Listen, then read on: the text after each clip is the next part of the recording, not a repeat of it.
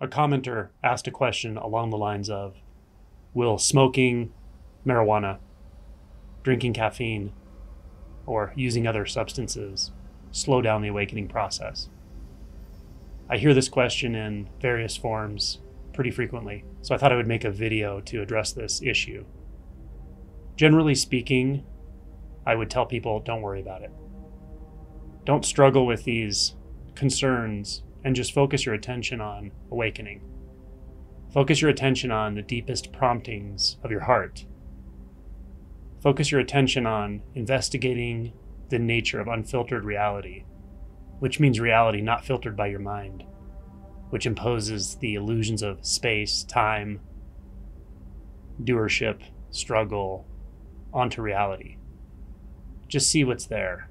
Keep inquiring, keep digging in, meditate. Watch non-duality videos if it's helpful to you. But to spend too much of your energy and attention distracted with the belief that, well, until I stop smoking pot or stop doing XYZ habit, whatever it is, I can't wake up or I won't wake up. That's just a foothold for your mind to get your attention. And once it has your attention, it'll lead you down a series of thoughts and beliefs, self-criticism, self-doubt, then a lot of strategies to try to fix this problem that doesn't actually exist. So instead of looking at what you think you need to change to wake up, which is nothing, look at what's already awake. Look at what's already here. Look at what you don't have to find because it's already the case. Look there. Start with the sense of I, the sense of you being aware right now. Not the thought of I, not the image of I. Not any thought about yourself or a narrative. Not any thought about spirituality or something you've learned, concepts, etc. Just the pure sense of what you are right now, taking this in. Start there. Because that is undeniable, right? Whereas the question of, do I have to stop smoking pot, stop drinking caffeine, stop using nicotine to wake up, will become philosophical. It will become a mental distraction very quickly, and it won't solve anything. You'll never find the answer to that. So let's look at what is here. Let's look at what's real, what's important. What is your deepest yearning? What is your most prominent and burning question about yourself, about life, about reality? Is it, how do I end suffering? Or why do I suffer? Is it, why do I feel enclosed in a mind space and feel like I'm distant from reality? Why do I feel distant from those around me, even when I'm emotionally close? These are the kinds of questions to look into. Penetrate these layers of delusion. Why do I think I have to control the external world to be at peace, including habits, behaviors? Why do I believe that? Because I don't believe that peace is already here. So let's start by looking at what is already here.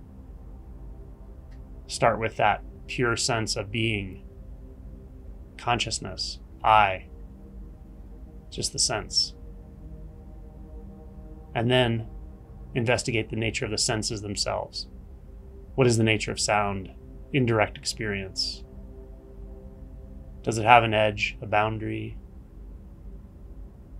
What about it is completely obvious and undoubtable? Just listen. So you're much better off attuning to what is immediately available than to what may or may not be available, which is to completely stop a certain habit right now in your life. That may be available and it may not be. But the mind loves these kinds of forks. It loves to put you in this place where you have to make a decision. You have to think more. You have to solve the problem of you and your life. Awakening is to wake up from having to do that at all. So for now, just relax. Don't struggle with your habits unless they're acutely destructive. In that case, I recommend getting help of some sort. But habits like smoking pot, occasional drinking, smoking cigarettes, using caffeine, shopping, pornography, whatever the habits are, just leave them alone for now. Don't add struggle to the addiction energy because it will just become more distraction. Look at what is here. Look into what is already calling you into presence, calling you into unfiltered reality. Inquire, meditate, work on awakening, and these other things will solve themselves over time. Usually these habits like smoking marijuana, drinking alcohol, fall away as awakening progresses. It may take some time, but at some point you'll lose interest because ultimately they're used as distractions. So don't add a distraction to it by distracting yourself with struggling against it. Just turn toward truth, which is right here at all times. Another way of saying this is nothing you can do is going to prevent awakening. You don't have that power. What causes awakening is fully beyond the human dimension. You don't have the choice you think you do about rearranging life circumstances to wake up. All you can do is learn to surrender more and more and inquire into what's real.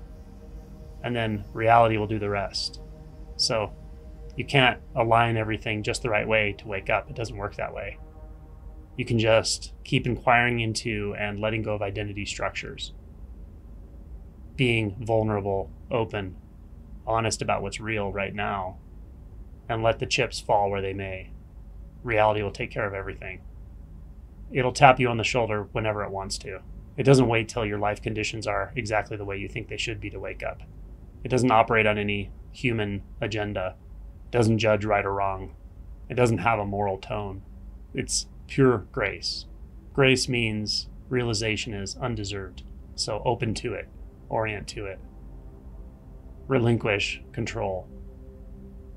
Let what is right in front of your face wake you up.